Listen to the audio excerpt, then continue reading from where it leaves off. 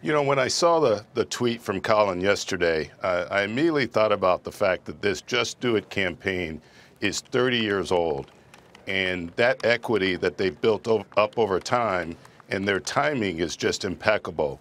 You know, they've always been about storytelling. And obviously, I don't want to say that the dissent is not real. I mean, people are very passionate, but I don't think it's going to be overwhelming for the Nike brand. So you think that the controversy that they're courting here, because that's the only way to put it, is not only survivable, but that it will be short-lived? Because, you know, Colin Kaepernick, whether you agree with his right to protest or how he did it or other things he's done or said, he is radioactive in lots of ways. Well, Nike being a global brand, and Colin's ultimately going to be one of the most recognized, modern day era civil rights activists. And the whole notion that they look at this from a business perspective, meaning that their brand has always been rooted as it relates to authenticity and being part of culture.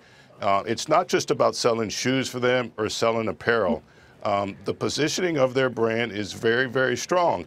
I think it's going to be short-lived as it relates to the huge outpouring of people that are against Nike at the moment. But if you look at their audience and the people that revere Nike as a brand around the world, it makes a very strong statement. I have to guess that Phil Knight was consulted on this. Is that your supposition?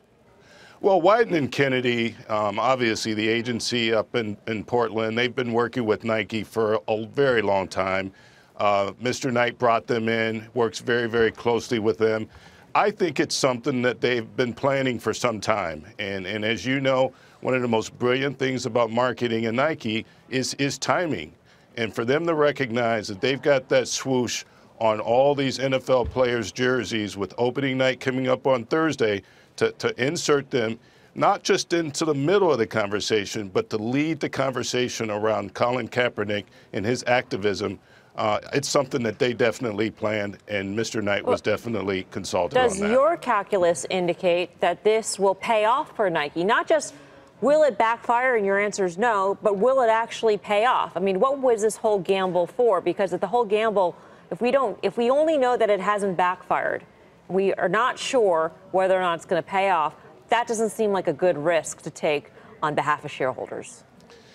You know, I think ultimately it's going to pay off. I just don't believe that a campaign that would literally, Colin being a part of a campaign, is going to have an overall negative impact on the brand. I've seen a bunch of the tweets coming from outside of the U.S., and the tone around the world is quite different than the tone of what you see generally. Again, I'm not minimizing it by saying they're not passionate about what they believe in.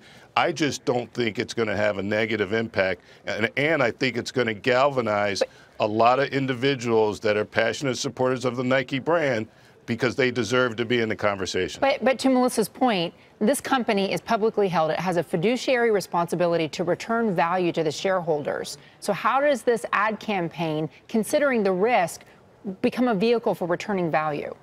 Well, brand equity is value, and continuing to cement who you are and what you stand for, as well as how you speak from a brand voice, that generates significant equity, if you will. So I think that the fact that we've got so many people talking about the evolution of this Just Do It campaign, they haven't really launched a campaign. I think it's going to be a pretty all-encompassing.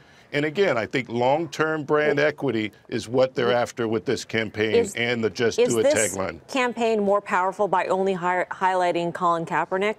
Would it have been equally powerful if they highlighted a player who actually stood for the anthem and said something like, believe in something bigger than yourself?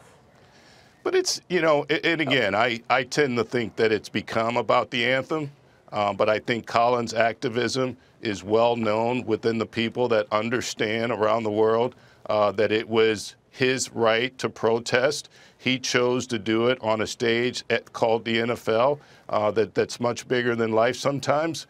But I don't think long term, again, it's going to really hurt his overall positioning as it relates to being a young, very powerful civil rights activist who stood for something he believed in, and he's continuing to support that cause.